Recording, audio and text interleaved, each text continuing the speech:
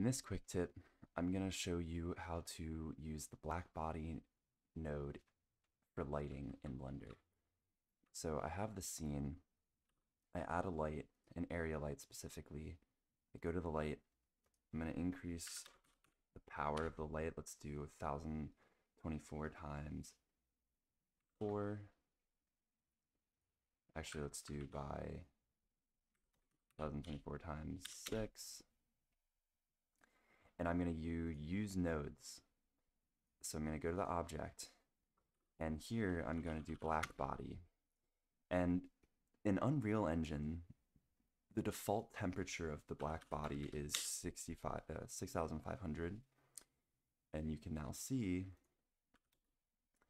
that I render, and sorry, this is cycles and this hair simulation might take a second, but it will display the light that is in Unreal Engine.